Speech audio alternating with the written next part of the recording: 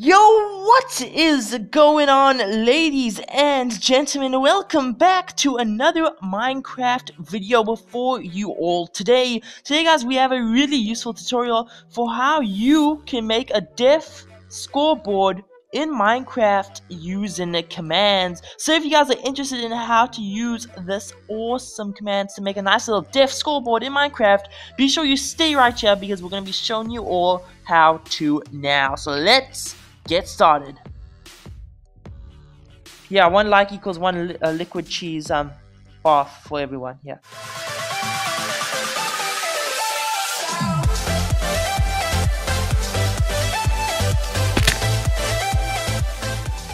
So what we're first going to actually do right now is we're actually going to quickly show you how this all works, so you guys can get a quick little idea of what we're trying to do, and then we'll show you guys how to actually do. And as you can see, it's a little bit it requires a little bit of redstone and command block knowledge, but nothing too difficult that you guys can't follow with a simple tutorial. Anyway, what we're first going to quickly do is we're just going to switch on these two command blocks right here, and as you can see, a little thing popped on our top right corner that says defs. Now basically that is a scoreboard that counts the defs that we get. So for example, if Scooby right here falls down a hole, you will see that he says he has one def. Now if we were to get somebody like this guy over here and also have a def, if he were to jump and die in there, you will see that then it will say he even has a def. Now if I were to jump into this magma cheese over here, this hot cheese, you will... oh wait, I'm in creative. Let me fix that, ladies and gentlemen. Alright, yo, so I'm in survival, so if I jump into this magma cheese, you will see that it now even says that I have a def, and basically all this does is it counts every single def on a scoreboard. So if you were doing mini games or PvP, this would be really handy for your fun time. So anyway, now say for instance you would actually like to get rid of the def scoreboard, what you would just type this. You could type this in your chat, whatever's in this command block, or you can just simply, you know, flip the switch, and that counts for all these three command blocks right here. Anything that's in them, you could just type it into your chat, or you could put them in the command block so you don't have to do it in the future. Whatever, it's your choice. Anyway, I'm just going to quickly reset it, and as you can see, this def scoreboard is now gone and resetted.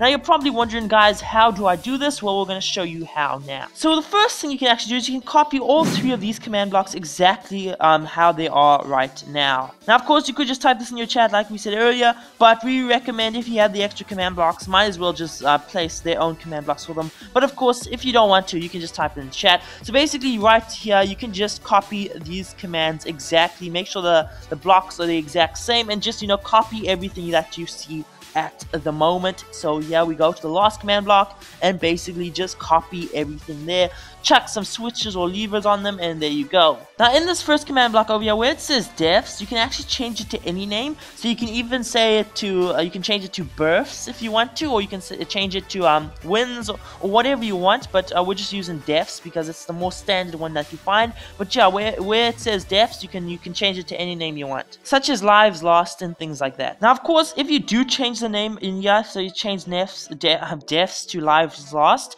you're gonna have to go to all the command blocks and change the thing that says defs to lives lost, and that also counts for the last one. Change defs to lives lost, or you can just use defs, or you can change it to whatever name you want. It's completely up to you. Now those the name that you use over there is actually also going to count for all these command blocks over there, so remember that. So if you're working with def over here, then be sure you're working with defs over here. So now, as you can see over here, we actually have rows of repeaters and command blocks, and basically every player that you intend to have in your mini game or your PvP match or whatever you want, you need to have one row of these. So basically it is two command blocks, a couple of repeaters, a redstone torch, and basically that is set for one person. So for example, say you have 3 players in your world, then you're basically going to make 3 rows of these things right here. So then what you're actually going to need to do is go into the command blocks. Now basically these command blocks are all similar, except the only difference is you're going to change the name of whoever's in your world. So for example, right here in this world we have 3 people. It's me, MKR Cinema, MKR Cinema Rex, and MKR Cinema Scooby. So we have a row for each of us. Now basically what we do is we just say /test4@e brackets name equals then whatever of the person's name is in the world. So of course we've done this for each of us, as you can see over here,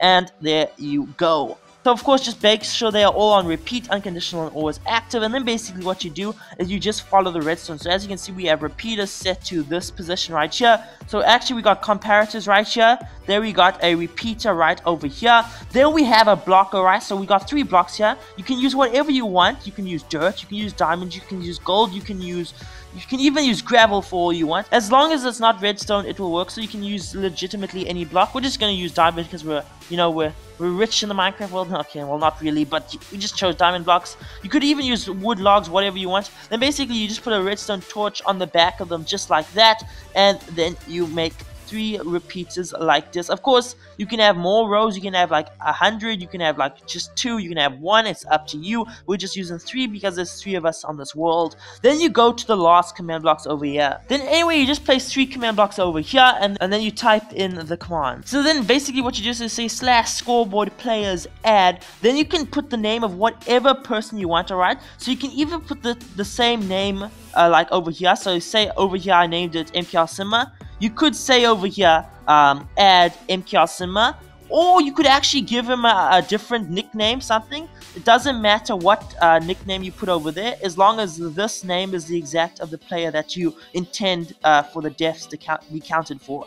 So over here, we're just going to leave it MKR Cinema for this case. However, if you wanted to name your person something different, you can, as long as those command blocks use the actual player's name. So we're actually going to go change Scooby right here. So as you can see, this is MKR Cinema Scooby. So currently we have him just as MKR Cinema Scooby. We're actually going to change that, okay? We're going to change him to MKR Cinema Scooby Noob, okay, because he's a noob. So there you go. As you can see, we've given a nickname MKR Cinema Scooby Noob. So that is set. Now if he were to die, guys, you would actually see, and if we turn on the command blocks quickly. So anyway, we flick them down, we turn them on. Now if Scooby were to die, you will see that his nickname is going to be MKR Cinema Scooby Noob. So of course, you could just leave it as the player's name, or you can give them a nickname. You can name them Turd, you can name them Lifesaver, you can name them Superman, you know, just go wild. And basically we've done that for every person's name, alright? So you can just do it like that, so it's basically all the same. And there you go, ladies and gentlemen, as simple as that. So legitimately, you can have a deaf scoreboard counter, or whatever type of scoreboard counter you want. You can use whatever name you want. It's just really cool that they've added into Minecraft, and I'm sure it's going to be awesome for mini games and PvP. But that is basically it, guys. That is how you can use this whole scoreboard mechanic. We hope you did enjoy this video. If you learned something new, be sure to leave a like, comment, and subscribe. And that being said, from us to you, we'll see you next time. Peace out.